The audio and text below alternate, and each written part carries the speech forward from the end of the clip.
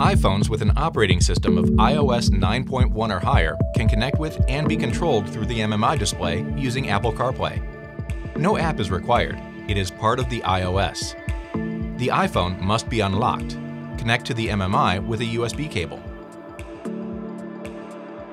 The MMI will ask to confirm the use of Apple CarPlay. Select Apple CarPlay. A data transfer alert and agreement will appear.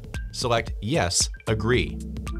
On the iPhone, you have the option of enabling Apple CarPlay while the phone is locked. Select Allow. Next, you have the option to enable wireless CarPlay or use USB only. To use CarPlay via a wired USB connection only, select Use USB only.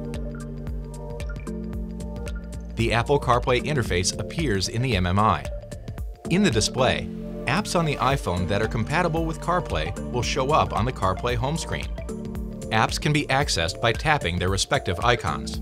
To return to the CarPlay home screen while in an application, press the CarPlay Home button in the lower left of the display. To enable CarPlay if it was declined on the initial USB connection, select Phone Apps. Select Two Connected Devices, and then choose the desired device. Next, allow access while the iPhone is locked, and select USB only. The Apple CarPlay interface appears in the MMI.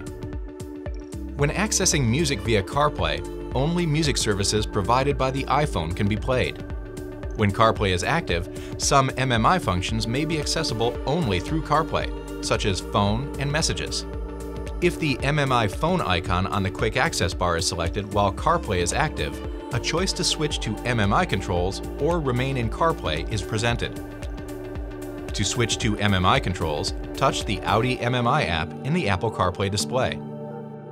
To return to the Apple CarPlay interface, from the MMI home screen, select the Apple CarPlay icon, which replaced the Phone Apps icon.